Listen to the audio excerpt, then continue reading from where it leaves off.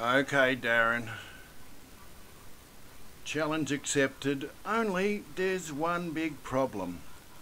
I have not grown zucchini this year yet.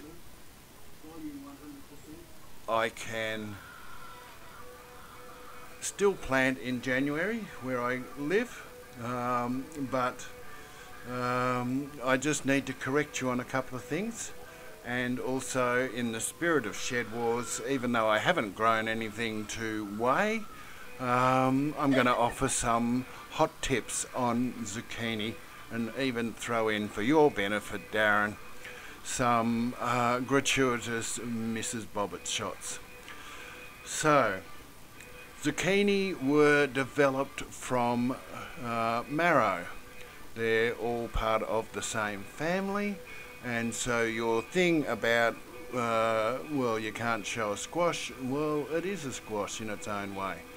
So we'll just correct you on that one.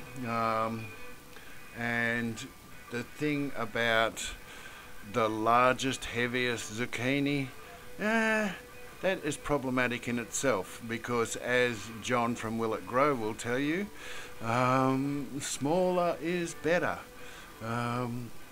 Anyway, I'm going to run out of time shortly, but I've got some tips coming up. So in the spirit of Shed Wars, for people that want to grow zucchini, they're super easy and well worth the effort because they are so productive. What else can I tell you?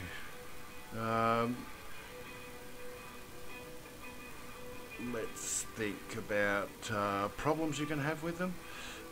They can get a mildew, but that's easily treated with a teaspoon of bicarb in half a litre or a litre of water and sprayed on the leaves, and also avoid watering from above and try to flood irrigate.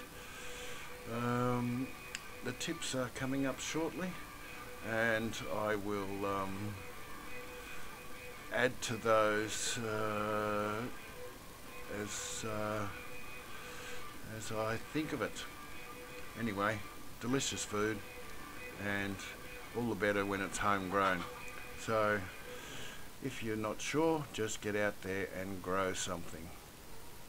Tip 1, prepare your soil with well-rotted manure. They're heavy feeders, they like good rich soil. You can plant in starter pots in your windowsill or sow direct. Give them plenty of water 2 to 3 times a week, but ground water, don't overhead water. You might have to hand pollinate, and the important bit is at 5 weeks, check them. They grow about an inch a day, and harvest it between 5 and 8 inches in size.